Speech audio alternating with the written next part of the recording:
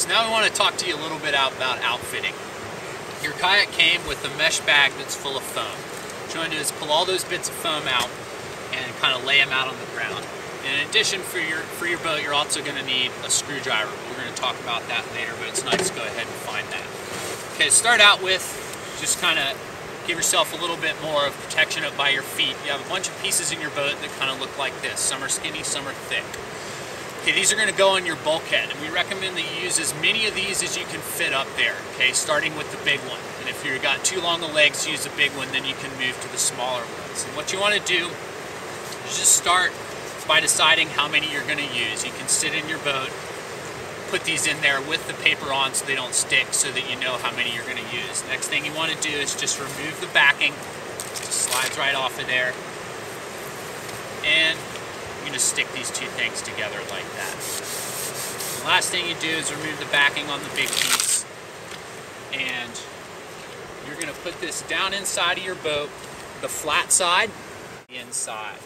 You simply just kind of stick this in there, slide it all the way forward, and give it a little push so that it sticks firmly to that bulkhead up there. And then just do the same thing for the other side. So once you get your foam stuck to your bulkhead up there, it's time to actually get that thing in approximately the position that you'll want to paddle it in. And whenever you're outfitting your boat, it's fine to do it in your dry clothes. You just want to wear something close to what you would normally paddling in, and that goes for your shoes as well. So to adjust your bulkhead, you're just going to reach inside your boat, and there's two little yellow wing nuts that just attach the rail, which is the metal piece with the holes in it, to the side of the boat. And you just want to unscrew both of those, taking care not to lose the little yellow wing nuts, and you just kind of put them in the middle of your boat. And then you just pop this thing off the sides, and you can then push it forwards and pull it backwards until you get it about where you want. And a little tip for this is, if you pull this thing off so that it's not on the little not on the screws, and then you actually sit in your boat, you can adjust the bulkhead. It'll automatically slide to where it needs to be for you. Then you can climb back out, put the bulkhead on, and screw the wing nuts back on. So the next thing we're going to want to do after you've adjusted your bulkhead and added your foam to it is go ahead and get your hip pads. Okay, go ahead and get them to the right thickness. And the cool thing about Dagger hip pads is they're really easy to adjust. There's no more shaving foam or anything like that. In your outfitting bag will come a little plastic bag that's full of these shims. Okay, you're going to use these to get these to the right width that you need them. So before you do anything, you want to sit in there. If it feels good, don't worry about it. If it feels like you need a little bit more, go ahead and hop back out, and you're going to want to loosen the straps that attach the hip pads to the boat. Okay, you can kind of see they're on the back side of the seat. It's just a little piece of nylon that's on a little bit of a buckle. Loosen those. Do not totally undo them. You're actually going to want to leave the hip pads attached to the boat when you're putting your shims in. Okay, the next thing is you're going to go ahead and unvelcro it so that you can kind of turn it over and release this little piece, which opens up this sleeve on the back side of the hip pad. And then you can add whatever shims you need. And just another little hint is, in this bag there's a lot of different types of shims. Okay, it really gives you the most room for your adjustment. If you want the whole hip pad to get snugger, you can use the one that's an even thickness. Okay, you can use more than one. You just put two together and stick them in there.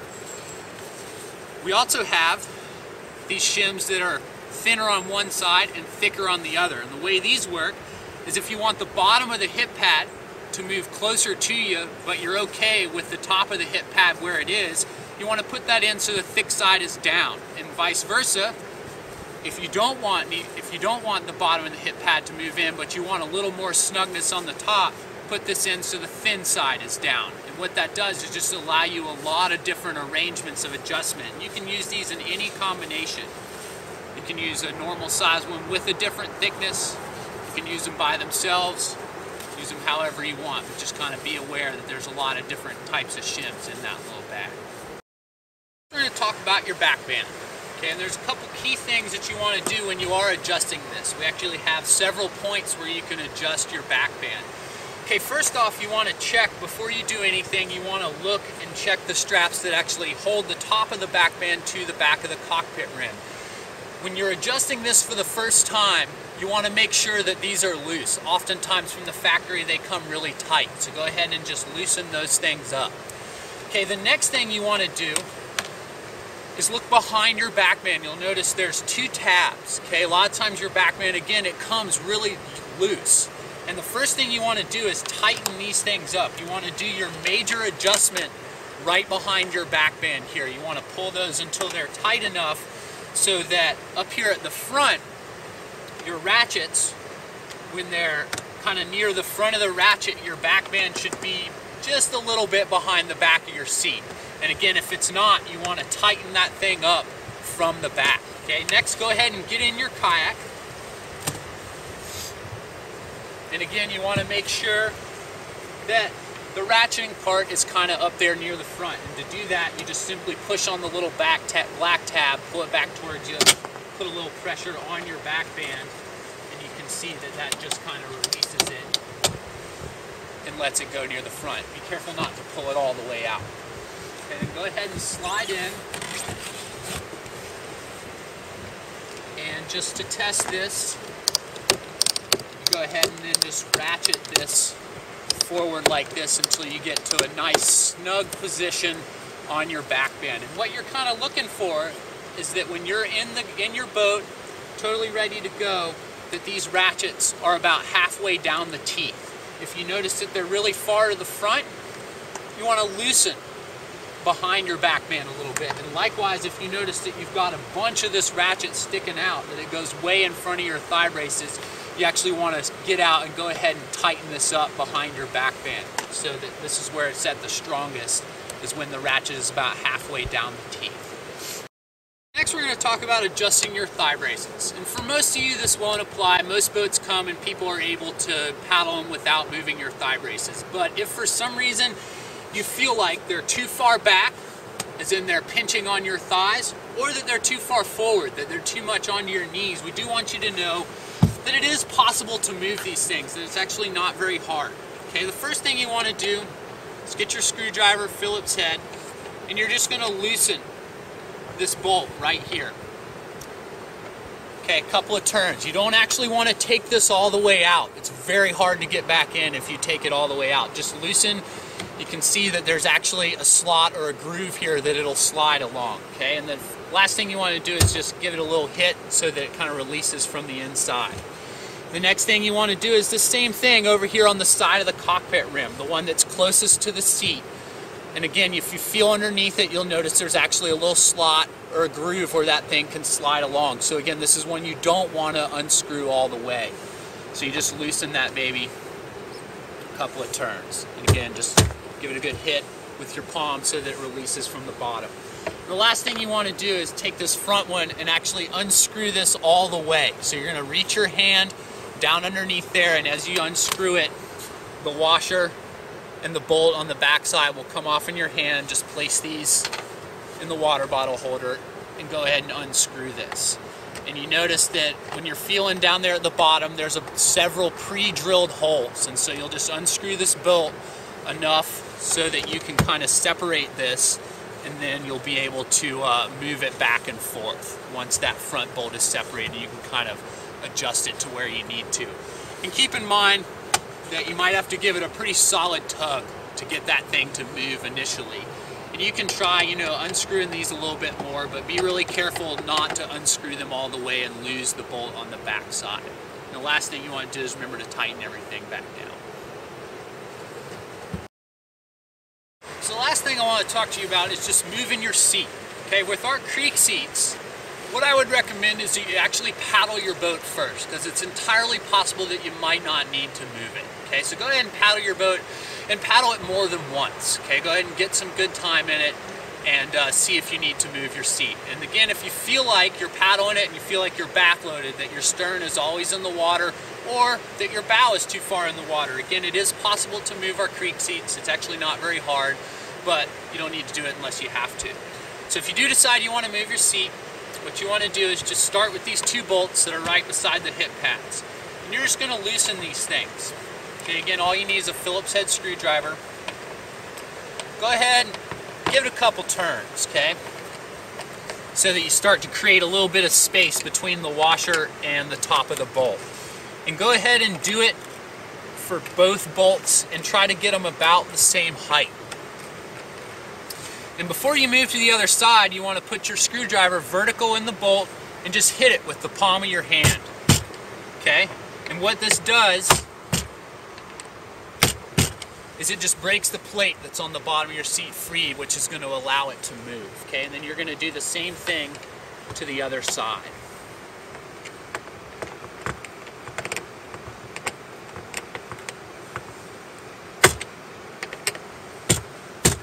Now, there's one more piece. Before you actually go to move your seat, you want to come to the very front of it where it attaches to the step-out pillar, and you're just going to completely unscrew this bolt here. And this is a little bit of the tricky part, because as you unscrew it, you want to make sure that you don't totally lose it down into the pillar. If you do, it's not a big deal. You can find it and it's pretty easy to get out there. So just get it right till the very end so it starts to wobble, and then you can kind of just reach in there, give it the last couple turns by hand and pull it out. And that washer should come out with it. If it doesn't, just kind of wedge your fingers down in there and you can pull it out. Okay, now you're ready to move your seat. And same thing with your thigh brace. At the front here, there's 3 pre-drilled positions. Okay, so it won't move anywhere. You'll have to line this back up with one of the recessed bolts that's in the actual seat. So it should come in the middle. So you'll be able to move it one forward and one back. And what you'll want to do is take care not to lose that bolt. Put it in your pocket. And you'll actually want to stand your kayak up on its nose. Grab it behind the seat. Just kind of lift it up and drop it. And that should knock it forward. Okay, and then you'll be able to shift it around a little bit to screw that bolt back in. And the final thing is remember to screw this bolt back into the front, and definitely remember to tighten your seat bolts back down, these ones you loosened on the sides, so that you don't get any water in there once you start to go paddle. If you look inside your boat, you'll notice that your seat has 2 yellow wing nuts, one in the front, one in the back. And then there's a series of pre-drilled holes. And you'll also notice that you have this strange piece in your outfitting bag. It's basically kind of like a pyramid with a bolt sticking out of it. Okay, this is a seat riser, and you want to get this out. You might like it, you might not, but it's nice to know how it works. And then you can paddle your boat a little bit and decide. So to adjust your seat, and it is really nice to be able to adjust your seat, you're just simply going to unscrew both of these wing nuts, and then you just see that allows you to lift up, and you can just slide the seat to any number of positions from pretty far back, which is going to weight the stern of your kayak more, to really far forward, which weights the bow. And if you're unsure and you've never paddled a boat that you could adjust your seat in, or you're new to kayaking, you actually want to start with your seat as far forward as you feel comfortable. If you have long legs, sometimes you can't get it all the way forward, but you want to have it all the way forward or almost all the way forward to start with. And what I would recommend is paddling it a couple of times with the seat in a position before you just immediately switch it. And that way you can get a real feel for it. But again, if you're not sure, put it forward. Okay, and then you'll want to just screw these little wing nuts back on. Start with the back. Just tighten it down. And then if you want this piece, and again, this is an optional piece, try it without it some, and then you can try it with it. And what this does is it goes under the front of your seat, and it's actually a riser. And you can see what it does. It's got grooves on the bottom that fit right over the welded in track here. So you just slide it in, you can see that it matches up perfectly. You just slide it down, and you notice that the further I push that back, the more that it kind of lifts the front of the seat. And what this does is help hold your legs into the thigh braces. So if you feel like you're really loose in your boat, or you want a little more snug feeling, I would use this piece. Go ahead and slide it in there, Start with it kind of in the middle, and then if you're wanting a little more aggressive, you can push it further back. And what that does, again, is hold your legs into your thigh braces or your knee braces a little bit more. It gives you greater control and kind of a more snug fit. And a lot of folks really like that.